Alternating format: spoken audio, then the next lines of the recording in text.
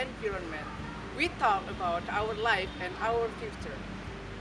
Let me introduce myself. My name is Muhammad Chandra, the representative of Padang State University for selection Mahasiswa Berprestasi Nasional 2017. Indonesia is one of the countries with the highest environment in the world.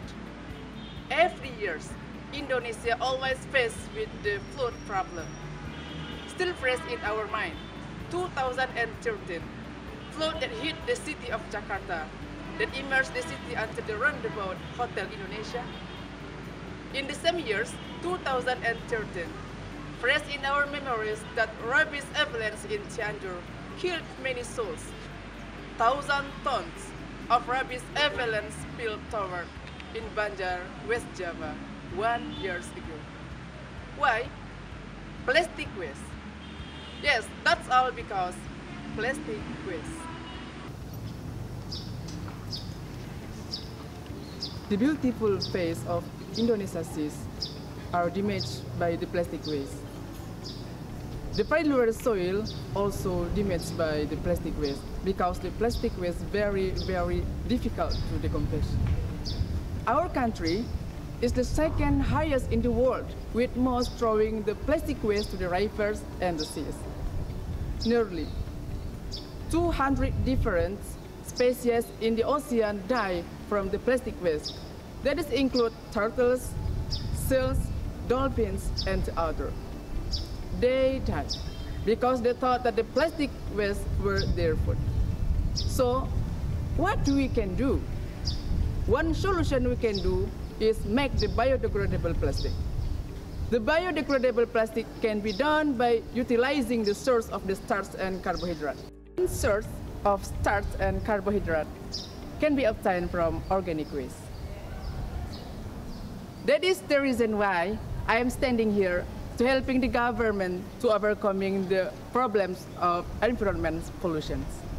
So, my topic research for this presentation is utilization of pineapple leather waste or Ananas commosus elmer being biodegradable plastic based on cellulose bacterial with addition of sorbitol as solution to overcoming environment pollution in Indonesia.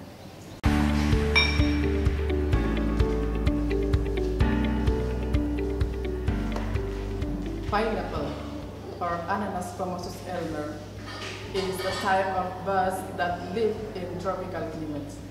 This plant belongs to the family of pineapple, low plant status, with 30 centimeters or more long leaves, tipped sharply, arranged in solid rosette from of thick stems.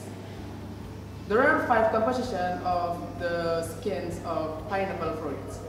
The first, water, 81.72%, crude fiber, 20.87%, carbohydrate, 17.53%, protein, 4.41%, and sugar reduction, 13.65%.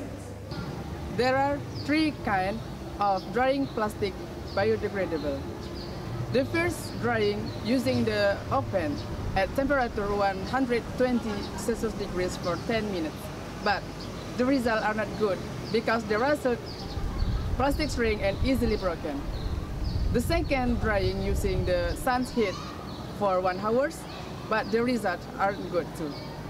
The third drying process with the iron for 5 minutes. The result is better and plastic are not shrink and are not easily broken.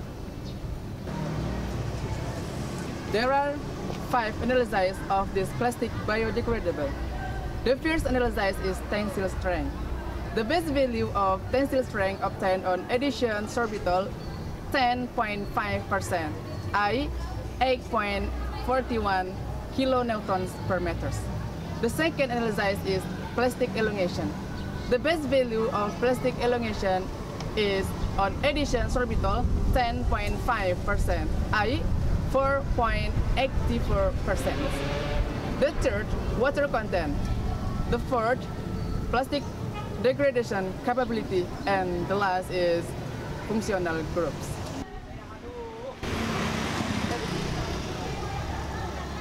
And then, who is the implementer of this biodegradable plastic? The first, government of Indonesia, especially West Sumatra. The second, Ministry of Environmental and Forestry. The third, student. The fourth, society. They are all must be make the corporation to apply this product, this biodegradable plastic. That's all the reason why I am standing here to proposing my idea to help the government to overcome the pollution of environmental in Indonesia.